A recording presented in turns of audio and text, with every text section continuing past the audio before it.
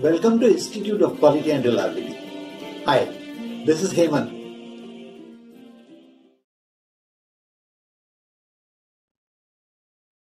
Statistical Tolerance Stackup. In this video, we will discuss how to perform worst case analysis WCA, or sometimes referred as extreme value analysis EVA. To perform this, loop diagram is sometimes used, so we will explain this concept of loop diagram briefly. The main purpose of this video is to understand statistical tolerance stackup analysis, which is an optimistic way of designing tolerances.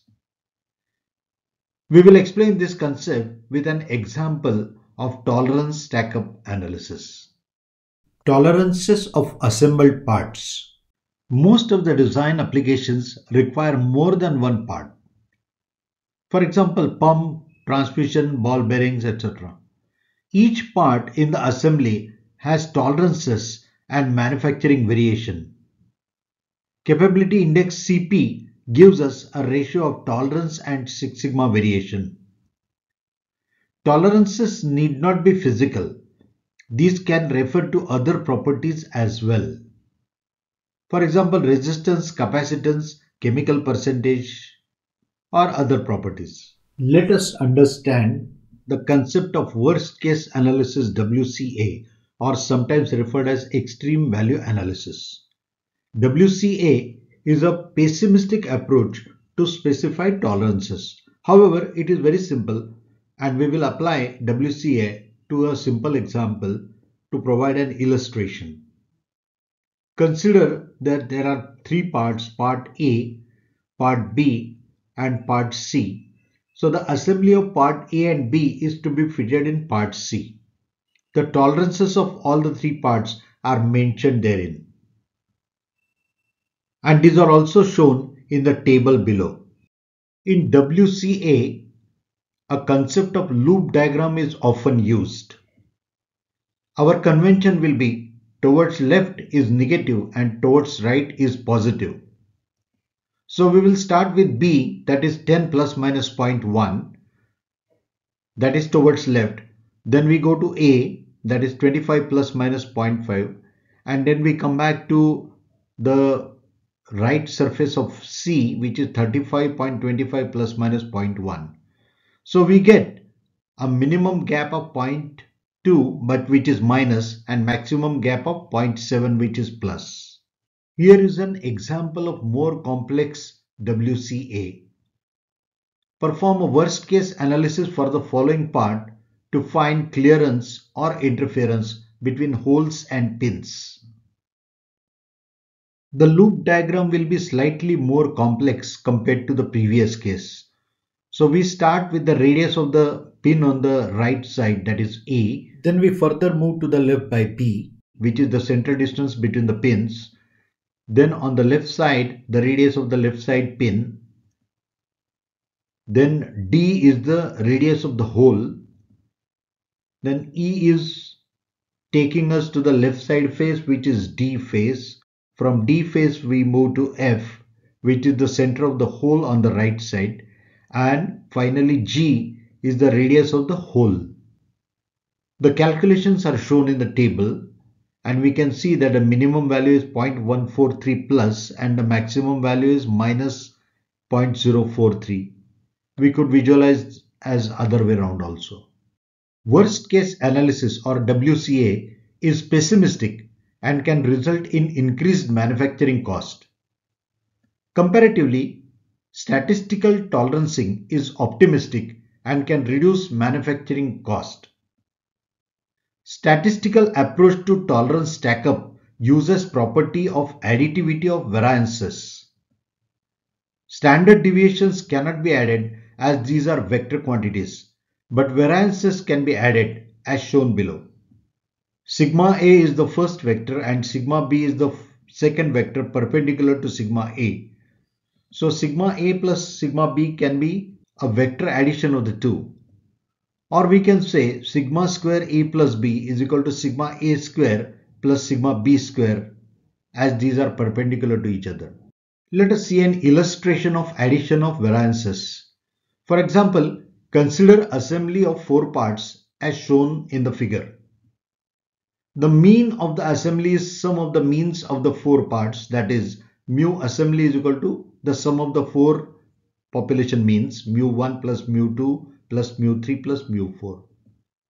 While as the variance of the assembly will be sigma assembly square is equal to sigma 1 square plus sigma 2 square plus sigma 3 square plus sigma 4 square. Let us now see an application example of statistical tolerance stackup. We will consider the previous example. Suppose these two parts should fit in a part with mean 35.25 plus or minus 0.1. How many assemblies are likely to be tight or will not fit? Let us solve this problem with the concept of statistical tolerance stackup to estimate variation in gap G. In statistical tolerancing, we need to understand how to estimate standard deviation of the dimensions. Let us assume that the dimensions are normally distributed. Remember the properties of normal distribution. 99.73% area under normal distribution is included between plus or minus 3 standard deviations or total spread of 6 standard deviations. If the manufacturing process is even marginally capable, tolerance will be equal to 6 standard deviations or better. We will solve the problem with the assumption that tolerance equals 6 standard deviation. If same or similar part is produced earlier, we can use the historical value of the standard deviation of such a part. We will use Microsoft Excel to perform calculations. We now make a table of the dimensions as shown in Microsoft Excel. It shows the values of A, B and C in terms of nominal value and the total tolerance. So the standard deviation of A will be 1/6 of the total tolerance of A, that is equal to 0.5 divided by 6, and we can copy this formula for B and C as well. This is with the assumption that each tolerance equals 6 standard deviations. Now we can also calculate the nominal values. A plus B will be addition of the nominal values of A and B. So that is equal to 25 plus 10. And the gap will be C minus A plus B. So nominal will be C minus A plus B, and that is equal to 0.25. To calculate standard deviation of A plus B, we will have to add variances of A and B. So we write, and take a square root of course. So we write equal to SQRT into bracket standard deviation of A square plus standard deviation of B raised to the power 2, and that gives us a value of 0.090 rounded value. We can increase the decimals if we wish, so it will be 0.0898. And while we subtracted the value of A plus B from C for nominal value of the gap, for the standard deviation we still need to add the variances of A plus B and C. So standard deviation of the gap will be equal to SQRT standard deviation of A plus B square plus standard deviation of C square, and that equals 0.096. We want to estimate what proportion of assemblies will not fit or will be tight and will require force fit. Assembly will be tight or will not fit if gap is less than 0. As all dimensions are normally distributed, the gap, which is a result of stackup of tolerances, will also be normally distributed. As such, even if the part dimensions are not perfectly normally distributed, the resulting dimension by stackup will be approximately normally distributed based on central limit theorem. Thus, gap has normal distribution with mean of 0.25 and standard deviation of 0.096 rounded value. Therefore, we need to find out area under this normal distribution for gap less than 0 as shown in the figure. We will use Microsoft Excel function norm.dist to find this area. Now let us use Excel to estimate the probability of gap less than 0. Remember, we have already calculated the standard deviation of gap as 0.096. We can increase the decimal by 1 and see that it's actually 0.0957. So the probability of gap less than 0 can be shown as the red area on normal distribution, and it is given by equal to norm.dist function, NORM. So select the .dist function. X is 0, mean is equal to 0.25, comma, standard deviation is equal to 0.0957, comma, and cumulative is 1 because we want the area. So 1 or true, and that gives us a value of 0.0045. Maybe we can increase the decimal by 1 or 0.004512. So the estimated ppm will be this area, that is probability, multiplied by 10 raised to 6. So that's equal to 4511 ppm. So without actually manufacturing parts, we have estimated that the ppm level with these tolerances is likely to be about 4500.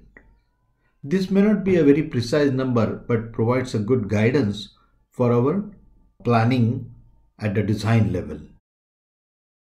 Let us understand limitations of statistical tolerancing. In real life, each tolerance may not equal to 6 sigma. Each characteristic may not be normally distributed as well. What should we do if the assumptions are not valid? If we do not know anything about the type of variation, we need to use worst case analysis or extreme value analysis. This requires only simple arithmetic without using any statistics and assumptions. If we know something about the distributions, we can also use Monte Carlo simulation. To understand tolerance stack-up analysis using Monte Carlo simulation, please watch our video on this subject. Link is provided in the description of this video. Let us do a quick recap. Tolerances are often analyzed using worst case analysis or extreme value analysis, which could be pessimistic and can increase manufacturing cost. We have seen how to use loop diagram in analyzing tolerances. We have also explained how standard deviations cannot be added, but variances can be added. Standard deviations are vector quantities. We have explained the concept of tolerance stack-up analysis with an example in Microsoft Excel. Thanks for watching this video. Hope you found it worth watching. Please subscribe to Institute of Quality and Reliability channel if you want to watch more videos on reliability engineering, Six Sigma, and statistical quality control. Thank you.